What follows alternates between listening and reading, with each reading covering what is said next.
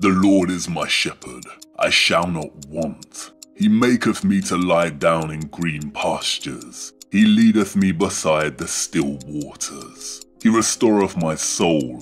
He leadeth me in paths of righteousness for his name's sake. Though I walk through the valley of the shadow of death, I will fear no evil. I will show you fear in a handful of dust.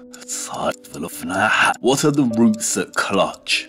What branches grow out of this stony rubbish? Son of man, you cannot say or guess, for you know only a heap of broken images, where the sun beats and the dead tree gives no shelter, the cricket no relief, and the dry stone no sound of water. Only there is shadow under this red rock. Come in under the shadow of this red rock, and I will show you something different from either your shadow at morning striding behind you, or your shadow at evening rising to meet you. I will show you fear in a handful of dust. I will fear no evil. For thou art with me, thy rod and thy staff they comfort me. Thou preparest a table before me in the presence of mine enemies. Thou anointest my head with oil, my cup runneth over. Surely goodness and mercy shall follow me all the days of my life, and I will dwell in the house of the Lord forever.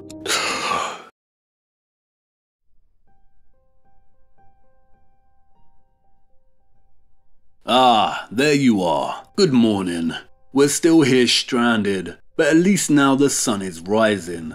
I'm hoping our vessel will be fixed very soon. But while we are still stranded, it's a good time to talk about this key I hold. This key is a kind of master key, and as we continue in our search for the rest and attempt to unlock certain doors, we will also use this master key to enrich our understanding of certain matters.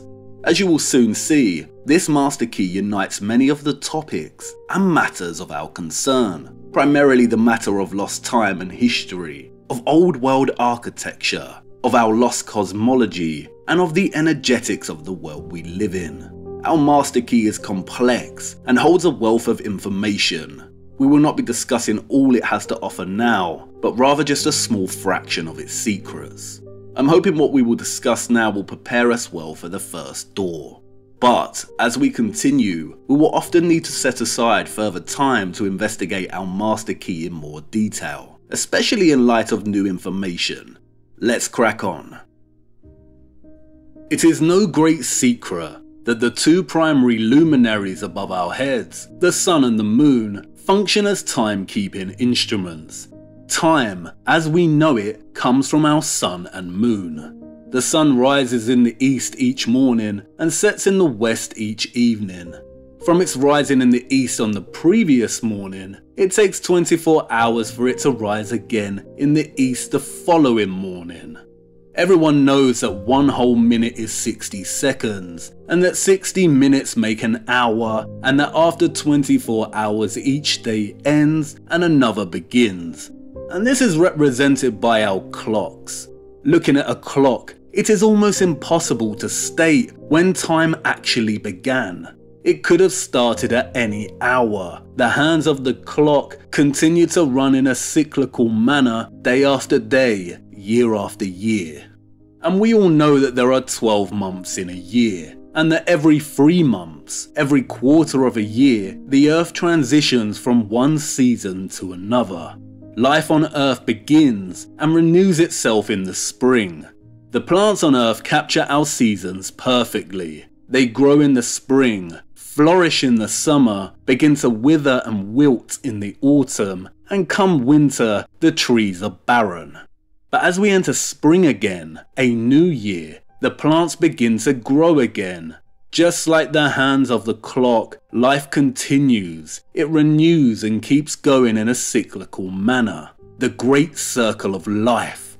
All circles have 360 degrees. The diameter of every circle is proportional to the radius. The traditional clock face is a circle of 360 degrees. And in watching the moon, we see the moon takes on a similar pattern as the seasons. Each month begins with a new moon, and as the month progresses, the moon waxes or grows into a crescent, then a quarter, then a gibbous until it finally reaches a full moon. And then as the month continues into its second half, the moon begins to wane, back through a gibbous, a quarter, and a crescent until old, and then the whole process begins again. What the sun and seasons do over the course of a year, the moon does every month, like clockwork. And we live inside of this clockwork. We live inside of God's clock. But in case you hadn't noticed, this clock doesn't run as smoothly as one would expect. God made everything in perfect measure, but for some reason, he assigned 29.53059 days for the moon to complete its phases, and 365.2422 days for the sun to journey from one vernal or spring equinox to another. Not only do these figures resist the tidy 360, the degrees of the circle, but they actually resist providing a convenient whole number for us. How can you have 0.2422 of a day and 0.53059 of a month? And this has proven problematic for pretty much all cultures when trying to establish their calendars. To reconcile a proper calendar in the seasonal cycle, the sun cycle must be manipulated to make that extra 0.2422 into a whole number. Adding a day every 4 years almost gets you there, but this then changes the average length of the calendar year over the course of 4 years to 365.25.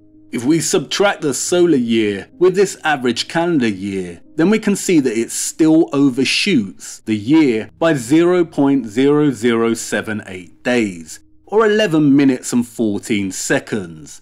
0.0078 days needs to be rounded up to 0.0080 or down to 0.0075. There is always a remainder. To reconcile this issue, those in charge of establishing official calendars employ intercalation. Intercalation in timekeeping is the insertion of a leap day, week, or month into some calendar years to make the calendar follow the seasons or moon phases. In the solar calendars, this is done by adding an extra day to the calendar every 4 years, and we call this a leap year. It's not spot on, but it's close enough. The lunar calendars, in their most common form, intercalate an extra day in the final month of the year 11 times over the course of 30 years. In calendar systems that use both the sun and the moon, or what is termed the lunar solar calendar, an extra 13th month or leap month is added every second or third year. It's all very complicated, and trying to dissect the way our calendars have transformed, manipulated, and misplaced time throughout history induces a swift and sharp headache. Because of the multitude of different calendars established throughout time by diverse cultures, and because ultimately our very own luminaries resist upholding tidy timekeeping behaviours, tracing time back through the calendar is an almost impossible task. If meaning, in the form of writing, is vulnerable to being lost in translation, then recorded time suffers the same susceptibility of being lost in intercalation. How to tell how much time has actually passed if the sun and moon, who inspired the very act of timekeeping in the first place, do not keep tidy time themselves? And this is what is of concern now. Why do our luminaries, primarily our sun, not behave in the way we would like them to behave in respect to time? At the end of Volume 1, the moon emerged as an unlikely but central character in our story. But it's now time to turn to another central character, that of the sun, whose importance is, in many ways, even greater. The sun is our master key. In 1999, J.L. Heilbron, professor of the history of physics and astronomy at the University of California, published a very interesting book titled The Sun in the Church. Its primary argument or point of exploration is in dissecting the notion that the Roman Catholic Church gave more financial and social support to the study of astronomy for over 6 centuries, from the recovery of ancient learning during the late Middle Ages into the Enlightenment, than any other and probably all other institutions. For prominent flat earthers, this statement would be of no surprise. Many have documented just how involved the church and Jesuits became in funding and shaping the heliocentric lie that has now come to have a firm hold over most of us since the beginning of our lives. To call Hilbrun's book a riveting read would be a lie. It's just as much a headache as some of the topics it covers, primarily that of somersault mathematics that the Jesuit-funded astronomers formulated in trying to justify the so-called science behind the heliocentric model, and the multiple commissions of the Church in trying to align Easter with the vernal or spring equinox. In Hilbrun's book, we are given an insight into the competing world of astronomers who were all trying to please the church and keep their funding going steady. The tensions we see emerge between the astronomers and the church is that between promoting heliocentrism, which directly opposed the church's desire to keep the model of the universe a geocentric one. As you know, the heliocentric model places the sun in the center of the solar system, and all the planets revolve and orbit around it. In the geocentric model, the Earth is at the center of the whole system and stationary, while the sun and planets revolve and orbit around the Earth. And the geocentric model aligns more appropriately with the Bible.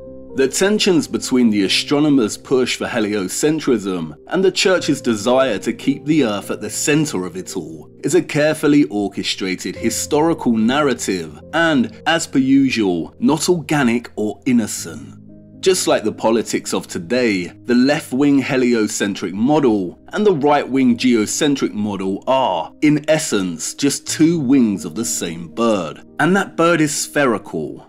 While on the surface, the church seemed like it wanted to keep heliocentrism at bay for fear of promoting a model that is in direct opposition to what the Bible specifically states, that the sun and moon move above us and that we are stationary, what they were really doing is orchestrating a head-to-head between 2 schools of thought, geocentrism versus heliocentrism. But in both schools, our realm is an unbelievable, unscientific spherical mass. This wasn't a flat plane going up against a sphere. This was a sphere at the center coming up against a sphere flying around a gigantic sun.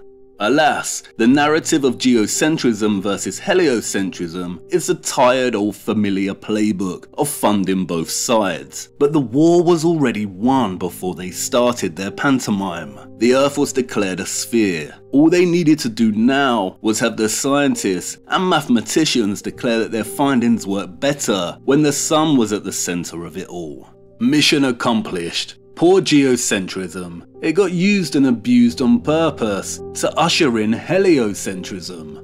Now I know what you're thinking. Great, this guy is giving us a boring history lesson on the dusty old Jesuits who probably didn't even exist in the way we are told. I know, but keep focused. What follows is so important and we cannot progress without understanding it. It will be worth it in the end.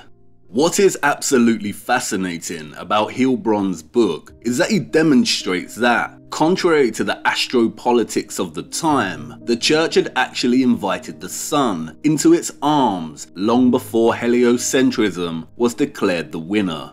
In a manner reminiscent of the Roman Empire's fusion of pagan sun worship with Christian doctrine, the Jesuits permitted and funded a handful of astronomers to set up instruments to monitor the behavior of the sun right inside some of the greatest cathedrals ever constructed.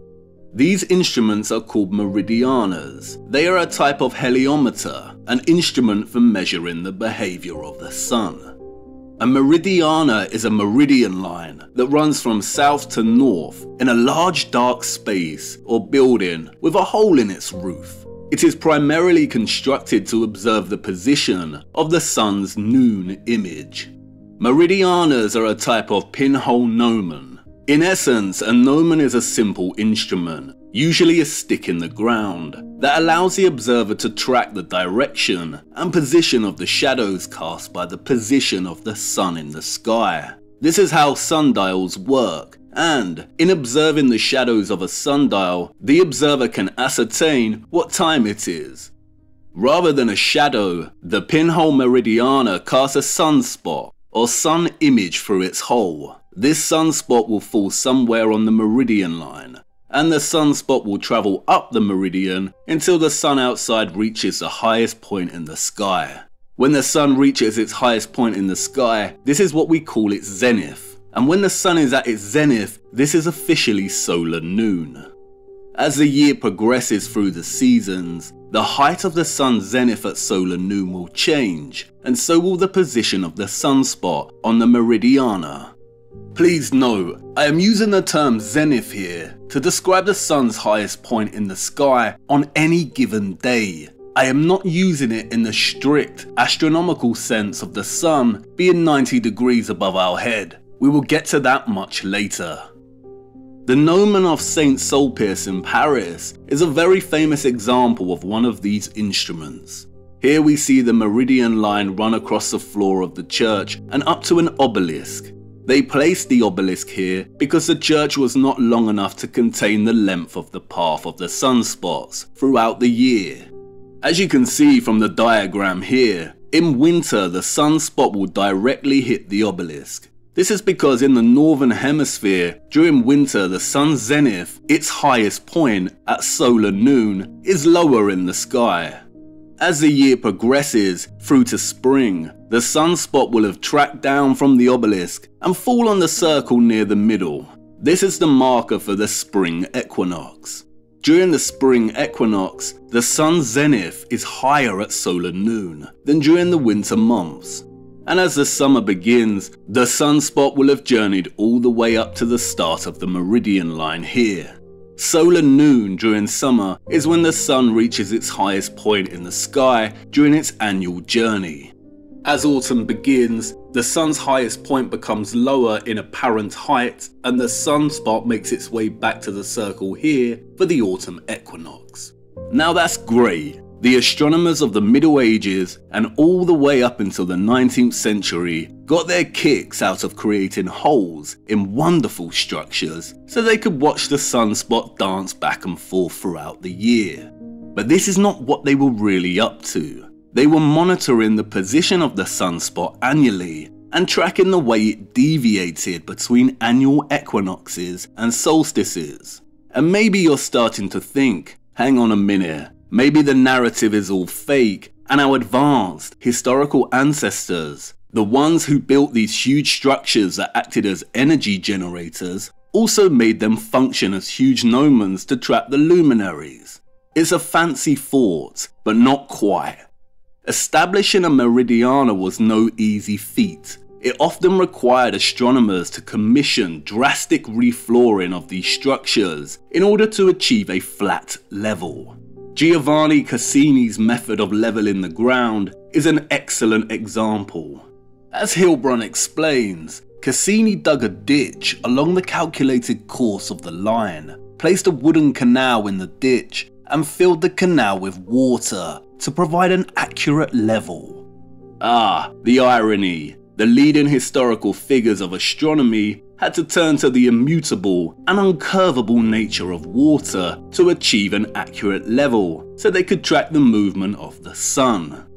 Did they know, or were they just blinded by obsessively looking at the sun? The question we need to ask, however, is why were the astronomers between the 1500s and 1800s obsessively tracking the sun's position during the equinoxes and solstices? We must now turn our attention to what the sun above us is actually doing. And it's time to talk about the obliquity of the ecliptic and the precession of the equinoxes again. Now, I broadly introduced these concepts in our examination of the moon. What I now need you to do is forget everything we explored here and in this model that I presented. We will return to it much later, but for now, forget it. To understand a crucial aspect of our master key, I need to discuss these concepts first of all, and ironically, in heliocentric model terms, and then geocentric plane model terms, or what is referred to as the flat earth model. What I am going to try and explain now is not hard to get your head around, but it is very complex, and I will try my best. As you know, in the heliocentric model, the Earth rotates on its axis, and in addition to doing this, it orbits the Sun. One rotation on its axis is a day, roughly 24 hours, and one full orbit of the Sun is a year, or 365.2422 days. Instead of the Earth's poles being situated upright on the globe, they are displaced at an angle of roughly 23.4 degrees. This is what we call the axial tilt. The Earth rotates on this axis. In the heliocentric model, the Earth's spin and orbit are not the only movements. There are also 3 Milankovitch cycles, named after the Serbian geophysicist and astronomer who theorized them, which describe the changes in the Earth's movement and the impact it has on seasonality and locality of solar energy. Accepted scientific theory posits that the Earth's axis is slowly changing. According to this theory, there are a handful of ways it is changing, and they are happening simultaneously and slowly. We have already spoken about one of these changes, the first Milankovitch cycle, that of the changing orientation of the Earth's rotational axes, or what is called the precession of the equinoxes. Because the Earth is apparently tilted and rotates, scientists have used the analogy of a spinning top to describe this kind of axial movement. Like a spinning top, Earth doesn't just rotate in a fixed-like manner at an angle of 23.4 degrees, but traces out a cone-like trajectory very slowly over time. Because of this cone-like trajectory, the designation of our pole star directly above our North Pole, which is currently Polaris, will slowly change. Due to this precession, our pole star 5,000 years ago was Tuban, in the constellation of Draco. In 13,000 years from now, our pole star will no longer be Polaris, but will point directly at Vega in the Lyra constellations. Another way this precession is observable is in the rest of the stars above us. If our rotational axis changes to point at a different pole star, then all the positions of the stars and constellations we witness above will have also changed. And, as we discussed, one of the main demonstrations of the stars drifting from their fixed positions is the precession of the equinoxes. This drift happens very slowly, at a rate of 1 degree every 72 years, an entire constellation every 2,160 years. We can observe this by tracking the Sun's position on the equinox relative to the fixed stars beyond. The second Milankovitch cycle is much easier to grasp. It pertains to the shape of the Earth's orbital path around the Sun, or what is officially referred to as the eccentricity of the Earth's orbital cycle. The theory posits that the orbital shape of the Earth's path around the Sun fluctuates from circular to elliptical over a period of 100,000 years. As the theory states, these oscillations from circular to elliptical have a dramatic impact on glaciation, as they alter the distance of the Earth from the Sun, which therefore alters the amount of solar radiation that the Earth is exposed to. The eccentricity is affected by the gravitational attraction of the other planets, we are told, and is currently near its least elliptical, or most circular, and continues to decrease. The final Milankovitch cycle pertains to the shifting axial tilt of the Earth, or the shifting obliquity of its axes. Oblique is an adjective which means having a slanted or sloping direction, course or position, inclined, designating geometric lines or planes that are neither parallel or perpendicular. And in the heliocentric model, Earth's axis is indeed slanted. But in this model, we do not just live on a tilted and bloated spherical spinning top that is at once rotating and tracing out a cone-like trajectory, but its tilt also fluctuates. As you know, the current obliquity or tilt is 23.4 degrees, but this obliquity shifts and fluctuates between 21.1 and 24.5 degrees over a period of 41,000 years, we are told. And yet, despite all their models' complexity, we have yet to feel any motion in regard to the Earth. It is almost impossible to talk about the sun's position in the sky as if we were orbiting the sun. Try it yourselves, sit in your gardens and parks and speak about the position of the sun as if we were moving. It's morning and sunrise, which means we have spun half our cycle since yesterday evening. It feels weird to speak this way because it is unnatural. And this is because we do not feel any motion in regard to the Earth. What we actually perceive with our own eyes is the sun changing its path in the sky throughout the year. So let's try and conceptualize what this obliquity of the ecliptic looks like here on Earth. And to do this, let's head over to the equator for the equinox. The sun hasn't risen yet, so let's expand our viewpoint in anticipation. What we see here when looking out at this expanded viewpoint is what is termed the celestial sphere. It is an abstract concept and, in the spherical Earth model, surrounds a spinning ball. Now, we can divide this celestial screen in half, and this is what is known as a celestial equator. And just like the geographic equator divides the north and south of our so-called planets in half equally, the celestial equator divides the sky. We are on the geographical equator at 0 degrees latitude, so it divides our sky screen here equally. Ah, here comes the sun. Watch closely.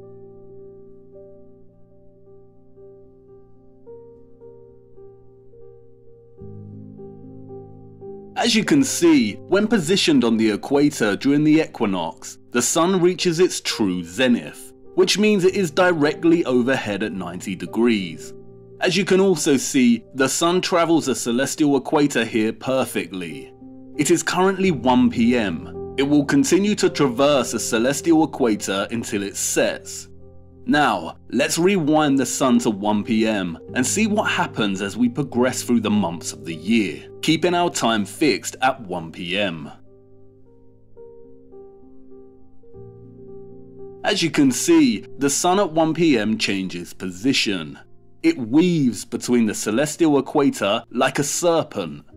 As you can see, the celestial equator remains fixed here, but there is another line carrying the sun. This line is called the ecliptic.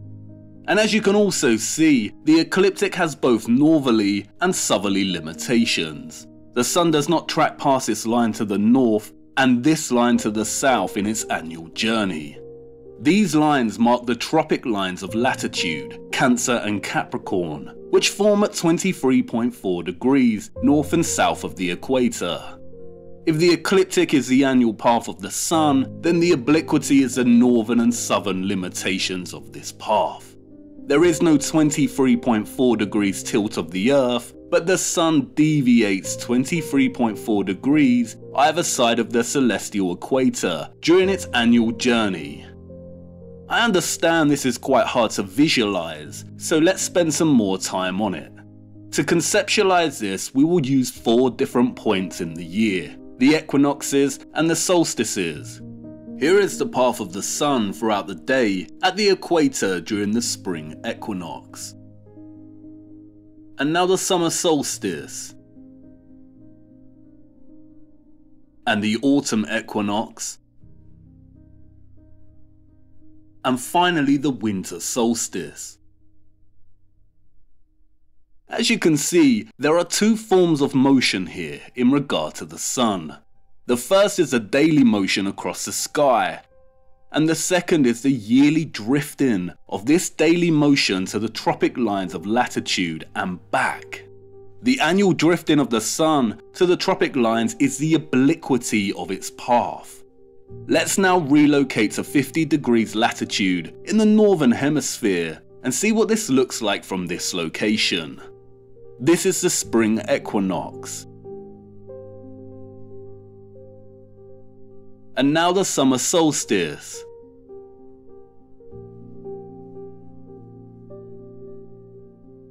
the autumn equinox,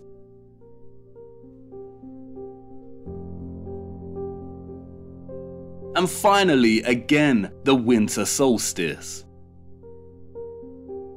While it appears that the sun's height is changing throughout the year, it is ultimately an optical illusion. For instance, during the solstices at 50 degrees latitude north, it appears that the sun is higher in summer and lower in winter. But if we change our perspective to face southwest and combine the two images, you can see the sun is not increasing and decreasing in height during its annual journey, but its location relative to the celestial equator changes. Therefore, it looks higher in the summer in the northern hemisphere as it is journeying the Tropic of Cancer, and therefore closer to those living in this location. And it looks lower in the winter as it journeys the Tropic of Capricorn as it is further away. There is a very profound paradox surrounding this, and we will explore it much later in our journey. But play around with vanishing point vectors and it may become apparent. In all its simplicity, the obliquity of the ecliptic is nothing more than the geographic limitations of the sun's annual pathway. And these limitations are located at 23.4 degrees north and south of the equator. And as you saw in this demonstration, the sun's annual journey across its ecliptic pathway forms like a serpent sine wave or energized helix. You can also see that at some point the ecliptic line traverses the celestial equator. This occurs twice a year, and this is what we call the equinoxes. It is the meeting of two lines. And you can see here on the equinox, when the sun is at solar noon, that the cross these lines form visually represents the obliquity of the sun's path. There is a 23.4 degree difference between both the ecliptic pathway of the sun and the celestial equator. This is the obliquity of the ecliptic, or what the scientists have termed E. And it's because of the obliquity, because the sun drifts between the northern and southern tropics annually, that we have changing seasons. The heliocentric model posits that the obliquity of the sun's apparent pathway in the sky above us is due to the Earth's axial tilt. In this model, the seasons occur because of the tilt of the Earth. For instance, as the Earth journeys away from the spring equinox, the northern hemisphere tips more towards the sun due to the axial tilt. This means it is summer in the northern hemisphere. As the Earth rotates, the angle of its tilt changes, and therefore the seasons begin to change because of the variations in solar light and radiation hitting the northern and southern hemispheres. In the flat Earth model, it is the sun that is moving above us. This model attempts to capture the sun's path and its obliquity through the concept of a spiral coil. From the equator, the sun spirals inward until it reaches the Tropic of Cancer north at 23.4 degrees latitude. It then spirals outward back to the equator for the equinox, and then keeps going until reaching the Tropic of Capricorn south at 23.4 degrees latitude. And although this model's conception of the sun's annual pathway is not entirely accurate, it is accurate in its argument that it is the sun above us that is moving and that its annual pathway deviates from the equator. To summarize then, the annual path of the sun does not continually traverse the celestial equator, but deviates north and south on its ecliptic line, reaching a maximum of 23.4 degrees latitude. And the angle, or degrees, between the ecliptic pathway and the celestial equator is what is termed as the obliquity of the ecliptic, or E. And in addition to the seasons, one of the key ways this obliquity and the second Milankovitch cycle of eccentricity affects our lives here on Earth is in the difference between the hands of the man-made clock and the actual behaviour of the sun clock above us. Hilbrand's research demonstrates that both the Church and the astronomers from the 16th century onwards were obsessed with monitoring the annual path of the sun and tracking any deviations that occurred each year. and they found that meridianas were a good way to do this. But the meridiana and the vast amount of sundials and other heliometers that were appearing in excess throughout European cities and towns up until the 19th century also provided a service to the locals. They were able to congregate around a sundial around local noon to reset their clocks. The locals could watch a shadow of the sundial approach noon and wind their clocks to make sure they were running on accurate time. But there was a problem, for you see, before the establishment of time zones and standardized time, noon happened at different times within the same country and even within the same city. As well as forming a reliance on town sundials, the locals also relied on church bells to chime at the right moment to ascertain the time and wind their clocks. But for those living in a city such as Rome, according to Hilbron, it might take 20 minutes or more for all the churches in the city to ring in the same hour. The disparity in sounding the hours among church clocks throughout Europe, he continues, was notorious, and it was up to the individual to ensure they kept running on true time. As one Jesuit teaching manual from the time preached, the clocks almost never agree. You must overcome this defect by your diligence. And this disparity between the man-made clock and the actual sun clock above us presents itself because of the obliquity of the ecliptic and the sun's eccentricity. The reason for this is because our clocks make the intervals between each successive day equal to 24 hours. If it is noon on a Tuesday, then you can guarantee that in 24 hours time, your wristwatch will tell you it's noon on a Wednesday. Our clocks are regular and standardized. If you look at your wristwatch and see that it is 9 PM on a Friday, then you can feel reassured that 24 hours later, the hands will be striking 9 PM on Saturday. But the sun above us does not act in this regular and standardized manner. For instance, solar noon on the 7th of April occurred at 12:56 PM.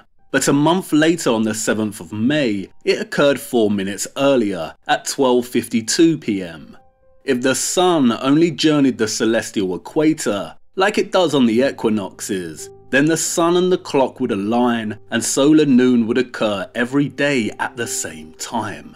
But because of its obliquity, it slowly starts to fall out of sync with the man-made clock in its annual journey. And, as the locals soon found out, the amount of discrepancy between their clocks and the actual time told by the shadows cast from the sun above changed from day to day. The fault was not only in the clock. No matter how accurate its movement, a clock made to tell equal hours throughout the year must disagree with the sun most of the time.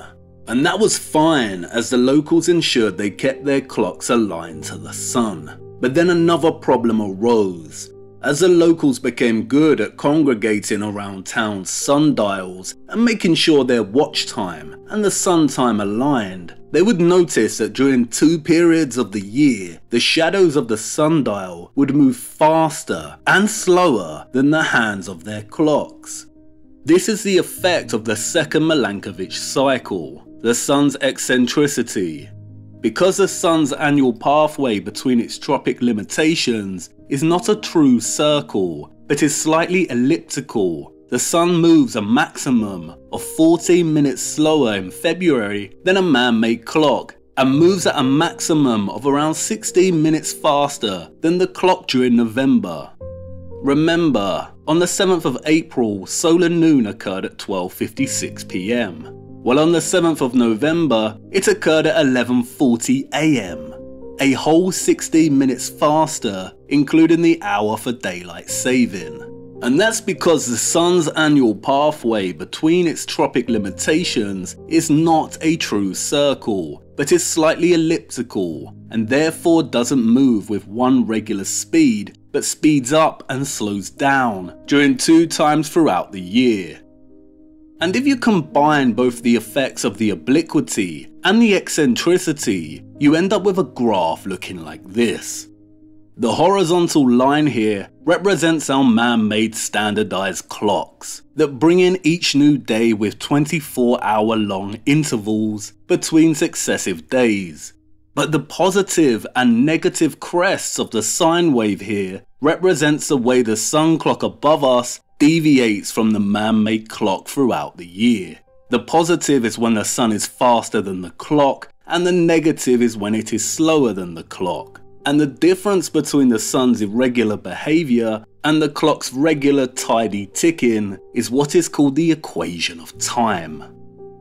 If you were to set up a camera in the same spot and take a photograph of the sun throughout the year, ensuring that you took the photograph at the exact same clock time each day, you'd witness something very, very special.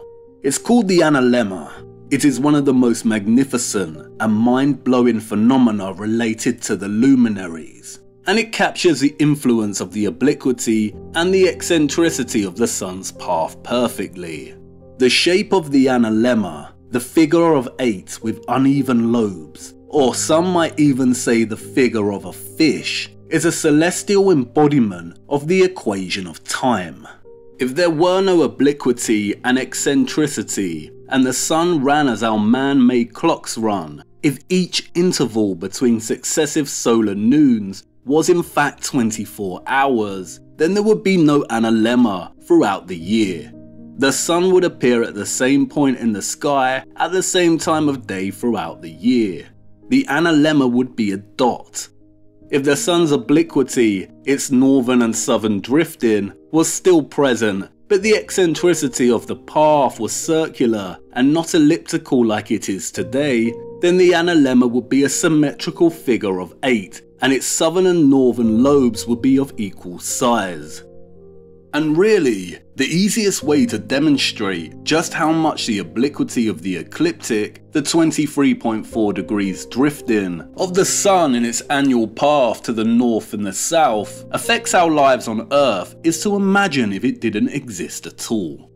Let's also imagine that the eccentricity was always circular. If we reduce the obliquity to 0 degrees so that the sun's path ran completely perpendicular to the celestial equator throughout the year, then not only would the sun keep tidy time and align with our clocks, but there would be no seasonal fluctuations, and day and night would be equal length, day in, day out, year in, year out. And John Milton, in his epic poem Paradise Lost, theorized that the sun's path in the pre-fallen Edenic world had no obliquity. Some say he bid his angels turn askance, the poles of the earth twice 10 degrees and more, from the sun's axle. They with labour pushed oblique the centric globe. But what would happen if the obliquity increased to 90 degrees? The limitations of the sun's path, the tropic lines of latitude, would then be relocated to here. And there would be a dramatic effect on seasonality. A lot of ice would melt, wouldn't you say? And here is where it gets very interesting. As Hilbrun's The Sun in the Church explores, the Jesuits and astronomers were not just flexing their mathematical prowess in trying to determine whether the Earth orbited the Sun or vice versa. They were obsessively checking whether the obliquity was shifting. As early as 2000 BC, different cultures were measuring the obliquity, we are told. And it was widely believed during the Middle Ages that the obliquity oscillated around a mean value. What does this mean? Since the Middle Ages, the 23.4 degrees has been, give or take, the accepted mean average. And Milankovitch later hypothesized that Earth's axial tilt varies over a 41,000 year period from 22.1 to 24.5 degrees. And like we just briefly demonstrated, if the angle of obliquity were to change, then both tropics would move in tandem. As you know, there are 5 prominent circles of latitude. We have the Arctic and Antarctic circles, the Tropic of Cancer and Capricorn, and in the middle we have the equator. These lines of latitude are what is known as parallels. They are bound by one another. If one were to move, then another line of latitude would also move in parallel. In the flat Earth model, this would mean these concentric spiral rings would begin to shift in parallel, either moving closer together or further apart. If the obliquity changed to 10 degrees, then they would shift closer to the equator. If the shift went to 60 degrees, then they would move further apart. In the less popular and underrated rectangular models of flat Earth, the same thing would happen. The tropic limitations would shift closer or further from the equator, and the Arctic and Antarctic lines would also be relocated. And you might want to ask, why did Milankovitch only hypothesize a shift in obliquity between 22.1 and 24.5 degrees? A shift of 1.1 degrees from 23.4 to 24.5 and 1.3 degrees from 23.4 to 22.1 seems, after all, quite a small fluctuation in the grand scheme of things. Why wouldn't the obliquity ever go back to 0 degrees or all the way to 90 degrees in their model? Before we theorize, let's quickly examine what Wikipedia tells us about this shift. As they state, the Tropic of Cancer is currently shifting southward at a rate of almost half an arcsecond of latitude, or 15 meters per year. As a result, approximately and on average, the tropical circles are drifting towards the equator and the polar circles toward the poles by 15 meters per year. If the tropics are currently shifting at almost half an arcsecond of latitude each year, how long would this take to see some significant change in their location? Just like how clocks divide the hour into minutes and the minutes into seconds, 1 degree of latitude can be broken down into arc minutes and arc seconds. 60 arc seconds make an arc minute, and 60 arc minutes make 1 degree. Just as there are 3,600 seconds in an hour, there are also 3,600 arc seconds in a degree. If the current rate of shift in obliquity is 1 arc second every 2 years, then we can times 2 by 3,600 and we get a rough, rounded up estimation that it would take 7,200 years for the obliquity to move 1 whole degree. Wow, that is a very long time. It is 100 times slower than the precession of the equinoxes, in which the fixed stars drift from their fixed positions by 1 degree every 72 years. This rate of half an arcsecond is also consistent with Hilbrand's analysis of the data collected by astronomers between 1700 to 1800. And if Milankovitch is correct, then after 7,200 years, the obliquity will have changed from 23.4 degrees to 22.4 degrees, and will continue to decrease for a few more centuries before turning and beginning to shift back the other way. And now I know what you want to say. They are liars. How do we know the obliquity fluctuates between 22.1 and 24.5 degrees? It could keep decreasing beyond 22.1 degrees. And they've also lied about our history, so how can we trust the alleged data records regarding this shift? The obliquity could have been doing anything in the past. And I agree, they are tremendous liars. The problem with the luminaries, the sky clock above us, is that the drifts and shifts happen very slowly. And we only live an average lifespan of 70 or so years. The motions above us could speed up, slow down, change course, stop altogether. And we wouldn't know about it, especially if the historical data is fraudulent. As Hilbrand states in his introduction, and in his 66th citation, among the old meanings of mathematizer, to mathematize was to cast a spell. There will be time to let our imaginations run away with themselves, but before that, let me introduce you to the work of George Dodwell. In 1934, Australian astronomer George Dodwell turned his attention to the obliquity of the ecliptic. His investigative research spanned many years and was not published in his lifetime. In his study of various ancient astronomical and solar observatories and the data the ancients collected on the shift in obliquity, Dodwell discovered that the historical data, which dated beyond 2000 BC, deviated from the contemporary average rate of half an arc second every year, quite significantly. Dodwell collected all historical measurements of the shift in obliquity, scrutinized them, and then presented them in this graph, titled the Curve of Obliquity. The first thing that is fascinating about Dodwell's graph and findings is that he demonstrates that the obliquity was 25.1 degrees in 2000 BC, which is already beyond Milankovich's threshold of 24.5 degrees. Dodwell also demonstrated that as the obliquity declined over the centuries towards the current 23.4 degrees, it formed a very recognizable pattern. This pattern here, Dodwell argues, is evidence of a curve of recovery. What does this mean? Well, as the obliquity went from 25.1 degrees from 2000 BC to the current 23.4 degrees, it underwent a pattern of oscillation. This is represented here by this sine wave. As the centuries unfolded, the obliquity would decrease slightly and then increase back. It would oscillate. But, and this is crucial, if you look closely, you can see that each successive wave here decreases in size as the centuries continue. These maximum and minimum fluctuations repeat 3 times, but each time they decrease. This pattern, Dodwell states, is what is known as a curve of recovery. And it means that while the obliquity has been decreasing in degrees since beyond 2000 BC, its fluctuations here show that it is actually settling. Dodwell argues this proves a movement of recovery, from a great disturbance back here to a slow fluctuating decrease until reaching an equilibrium around the 19th century here.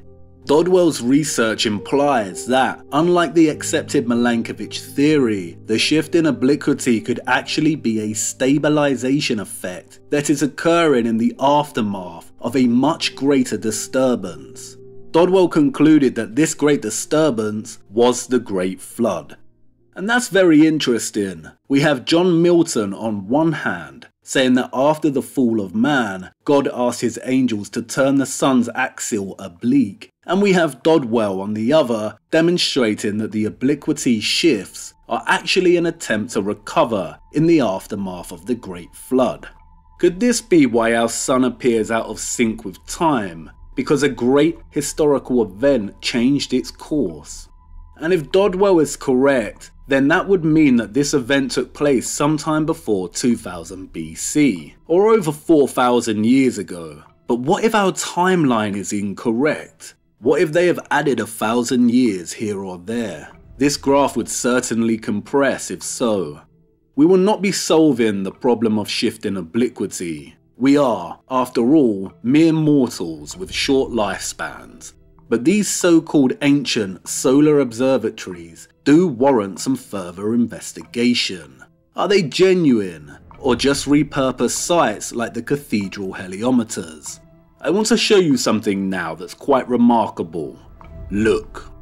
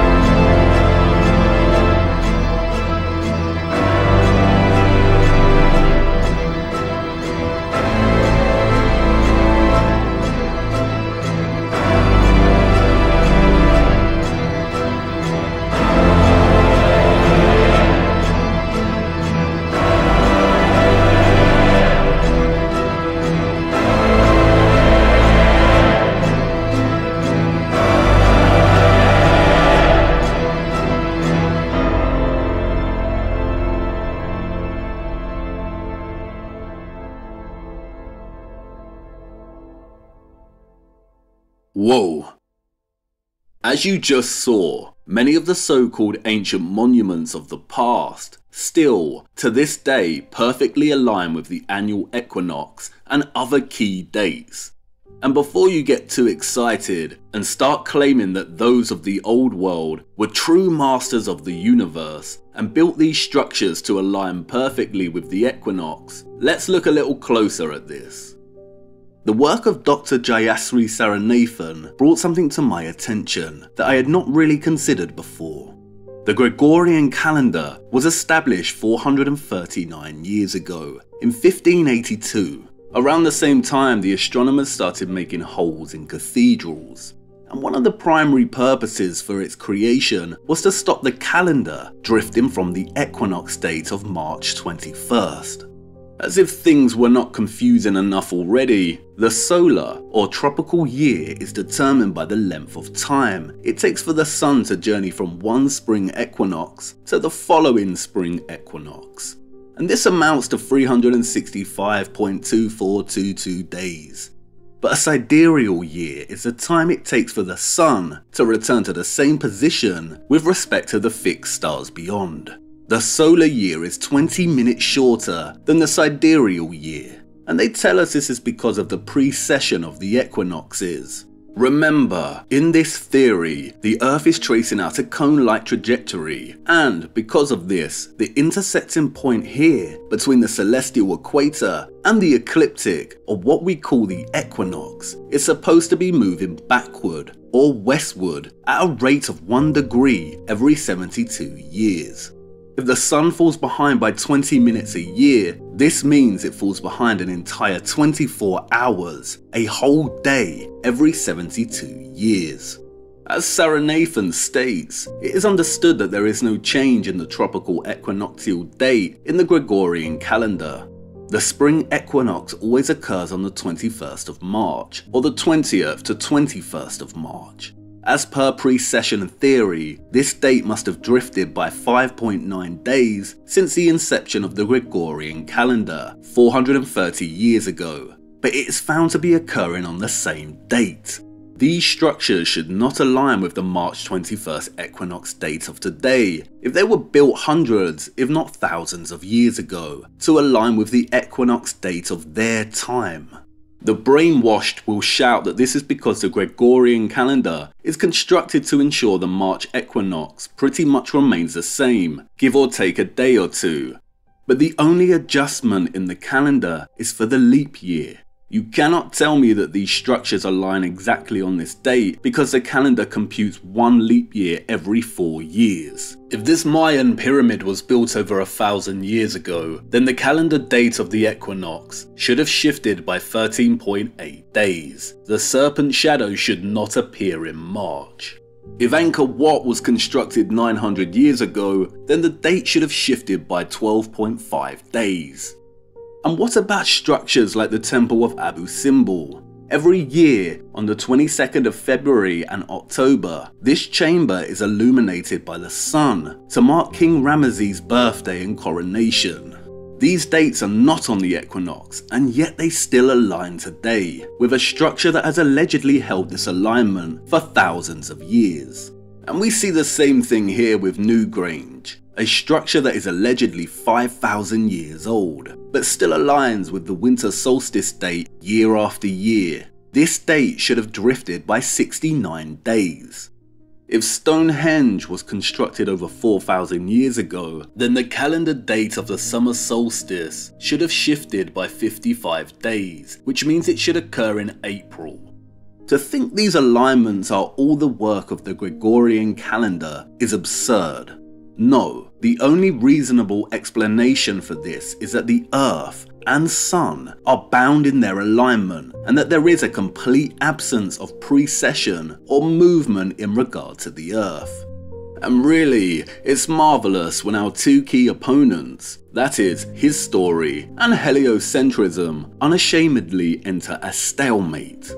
Mr. Tyson and Mr. Cox want you to believe that not only is our realm a spherical mass that orbits a gigantic sun, which squats stationary millions of miles away, But they also want you to believe that this spherical mass is tilted on its axis, wobbling and precessing. All the while, not one of our senses perceive this motion, and both the ancient structures of the past and the Gregorian calendar prove that there is no axial precession. They prove that the Earth and Sun are bound in their alignment, and it is the Sun that is moving relative to the fixed stars beyond. And then you have the pseudo-archaeologists and pseudo-historians such as John Major Jenkins and Graham Hancock trying to do the damage control. If the Great Pyramid and Angkor Wat have astronomical alignments, then, according to Hancock, this means that they must have been built over 20,000 years ago to align with the precession of the Earth. John Major Jenkins declared that some of these structures and their astronomical alignments mean that they were built as a precessional clock with its alarm set for the 21st century. Yeah, right, it's one of the most ridiculous statements ever made. The Earth is not moving, it is the luminaries that are moving. And there we have it. Are the astronomers lying, or are the historians lying? They have a stalemate, but we have a checkmate. And here is the problem. How genuine are structures like Stonehenge, the Great Pyramid, Angkor Wat, the Temple of Abu Simbel? We do, after all, have proof of them moving and messing with structures like Stonehenge and Abu Simbel. Do you know when Angkor Wat was allegedly rediscovered by the West? In 1860. Why did it need rediscovering? Did you know that Angkor Wat was perfectly replicated for the colonial world's fairs in Marseille and Paris in the early 20th century, just 60 years after its rediscovery? Just how old are some of these structures, especially the sites that align with the sun? Did you know that many obelisks also functioned as huge gnomons? Even the Great Pyramids themselves, Dodwell writes, were, for practical purposes, essentially gnomons on a gigantic scale. Do you know where they got the inspiration to use the obelisk in St. Sulpice? Ancient Rome. As the legend goes, Augustus erected an obelisk that he stole from Egypt and used it as a huge sundial to express his power and glory. Nothing remains of Augustus's huge sundial today except the obelisk, now moved from its original location. Do you know how many of these structures have been moved, altered, broken, redesigned and repurposed? Have you ever done a tour of the cathedrals in Europe and counted all the instruments they contain that record the movement of the sun? Why and for what? Why do so many cities around the world feature giant obelisks? And I know what you're going to say. It's because those of the old world were the true masters of the universe and built all of their structures in accordance with the luminaries. Again, it's a fancy thought, but no. Many of us have fallen into the trap of underestimating repurposement. Let's briefly recap and see what we have so far. 1. Our sun does not keep tidy time like our clocks, and this is primarily due to the obliquity of its annual path. 2. There was a huge, organised and commissioned effort funded by the Jesuits in the Middle Ages and up until the 19th century to track the movement of the sun and its change in obliquity, and this resulted in the repurposement of many structures. The Gregorian calendar was also established during this time period. 3. No aspect of the heliocentric and Milankovitch theoretical models can appropriately explain why the sun has an obliquity of 23.4 degrees. 4. Dodwell's analysis shows that the sun's shift in obliquity demonstrates a pattern of recovery from a much larger disturbance in the past. 5. Many of the so-called ancient structures in our history align with the luminaries, especially the sun. The authenticity of many of these structures is questionable. Now, let's ask a theoretical question. Is it possible that a great disturbance occurred in the past that affected our sun and in turn caused the disappearance of the old world, and those that followed repurposed these structures to ascertain the status of the sun and reconceptualize a new model of the Earth and universe? And now let's take this even further and ask more of a sweeping theoretical question. What if, like with all world nations, tensions emerged in the old world and there was a war, and that war culminated in a great disturbance that altered the behaviour of the sun, and as a consequence caused a lot of people to vanish? Did a certain faction of people conquer the old world and subsequently come to worship the sun because of this? I sound like a conspiracy theorist, and maybe all we can do is speculate. But have you ever really given concentrated focus to the undeniable prevalence of sun worship throughout our world? And that number, 666, if we subtract 23.4 degrees from 90 degrees, we get 66.6 degrees. Could the origin of that number come from the sun? Did the sun's annual path and its limitations historically extend to 90 degrees? Surely not. The seasons would be very dramatic. But what if the realm is bigger than we know? What are poles anyway? And who worships the sun? What is light? Did all cultures that came before worship the light, or did something else happen? What does it mean to go from dark to light? Why did Joshua ask God to make the sun stand still? And who writes history? Who rewrites, repurposes, appropriates, and destroys history? Those that triumph. Do not underestimate repurposement. And here is one final question, and this question is going to become one of our investigative tools from now on. Our entire lives have been shaped by a false, heliocentric cosmology, and our methods of keeping time are fundamentally heliocentric. But what if our entire historical narrative has been rewritten and reshaped as a heliocentric one? And what lies beneath it? Who actually built these clocks? The same people who built the cathedrals, or the same people who repurposed them in honour of the sun? Start looking closer in your day-to-day. Look a lot closer. We have only just begun to examine our master key, but as you can see, it gets the mind ticking.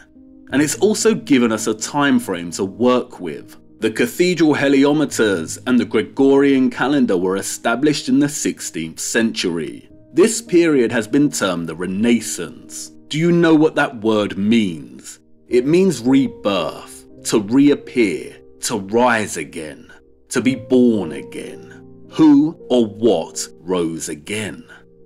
I think it's time we left this dreaded place and journeyed on in search of the next key. I know the man who holds it and exactly where to find him. He's been waiting for us, but I fear we are too late. We will have to attempt to go to Siberia later. We have missed our window of opportunity. We have to open this door now because we cannot continue unless we start to grasp the overwhelming complexity of how much they have changed throughout the last 400 to 500 years. Many have sadly underestimated just how enormously our history and the monuments and structures of the past have been repurposed. Come on, wait, what? You have a question.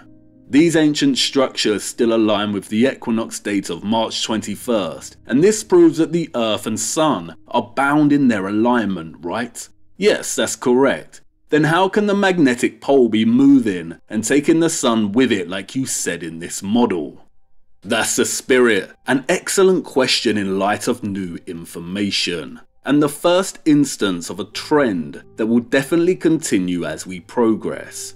You'll notice that as we start to open doors, we will also open many cans of worms. But you're just a little too early. Something is fundamentally missing here. There is a thing that nothing is, and yet it has a name. Have you ever really considered the word noon? It is one of the most beautiful words in the English language. It is a palindrome. It reads the same both ways. But have you ever noticed that it visually represents the sun's daily path? The two ends look like doors, the east and the west in which the sun arrives and departs. And the O's, the sun's form as it journeys its path. When we set out so long ago to ask what on earth happened, The brilliant light of awakening was like a sunrise heading towards its zenith. Perhaps our journey has even felt like a kind of enlightenment. But Icarus flew too close to the sun and was cast back down. And it's about that time. That's where we are heading. We have culminated and a steady descent into the dark is coming. It'll be clear what I mean by this as we continue. And please forgive me, I had to introduce a story this way to open your eyes. And I couldn't have done it any other way. Up until now, I have presented the general consensus on both our hidden history and hidden cosmology. But you're awake now, and as we continue in our quest for the keys, a lot of what we've covered will need to be looked at very critically. And it's better this way. It's better to debunk myself than stomp on others. And although it's not time, you're right. Our master key paves the way for us to critically look at the path of the sun above us. The sun is not moving in this circular manner as the flat earth model depicts. All cosmologies, whether spherical, concave, flat azimuthal, or flat Mercator fail, and the dynamic between the model, the map, and the sun is the problem. We will be looking closer at all cosmologies much later. And don't worry, our two central characters will meet at some point, for what would our journey be without the appearance of the corona? And we need to make a deal right now. If you are to continue on this journey, and we start uncovering things that do not hold up to critical investigation or no longer work, then we must let them go. No matter how much we have grown attached to them. Otherwise we will be carrying baggage, and we cannot afford another crash. So let's shake on it. Excellent. Ah, and look at that. Our vessel is fixed. We can finally journey onward. Let's get going. It's time to get this door wide open, and we are already late for a very important date. Let's just hope our man is still there waiting to give us the key.